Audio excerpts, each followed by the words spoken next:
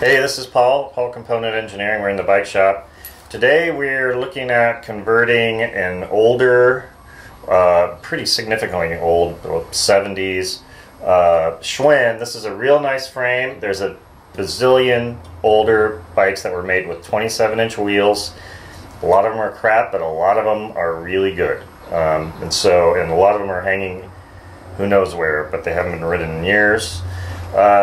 And this has already been converted, so we're going to talk about putting a 700C wheel into a frame designed for a 27-inch wheel, and how you can do that with our racer brake.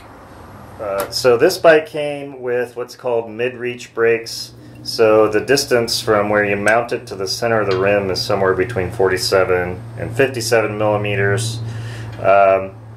This was before the super short reach came in with the little tiny tires. And in fact, speaking of tires, this bike does not have a tire on it because we don't have any around. But what we want to do is put a 700C wheel on here. And when we do that, we can get a much bigger tire on, which opens up all kinds of possibilities for fun and adventure. And just in general, resurrecting an old bike. A lot of these are hanging up in, say, your parents' garages. In this town, they're in the basements of a lot of bike shops, and nobody really knows what to do with them, but they sure are nice. So, we've got a 700C wheel we're going to put on here,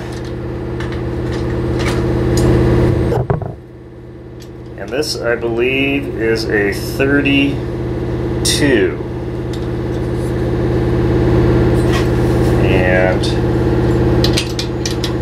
this fits with plenty of room. In fact, you could probably get a fender in there, right in here. Lots of room in here. Now, because the 700C wheel is a little bit smaller than a 27, you can put in a bigger tire into the area there.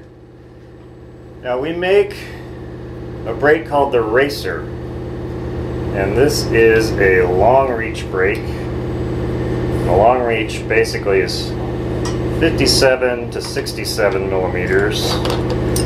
This one actually goes down to somewhere closer to 70 on the reach.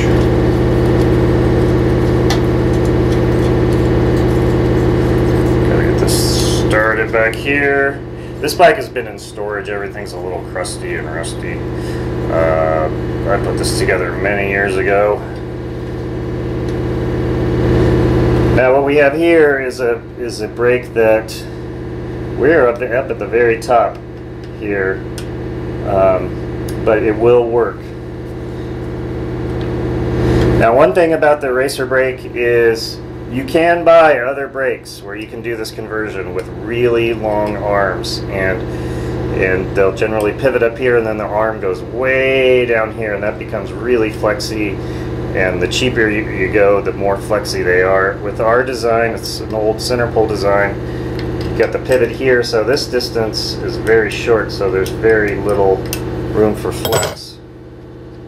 We do not stock these colors in green. We stock the Moon unit, but the racer brake we do not stock in green. This was an old concept bike from many years ago.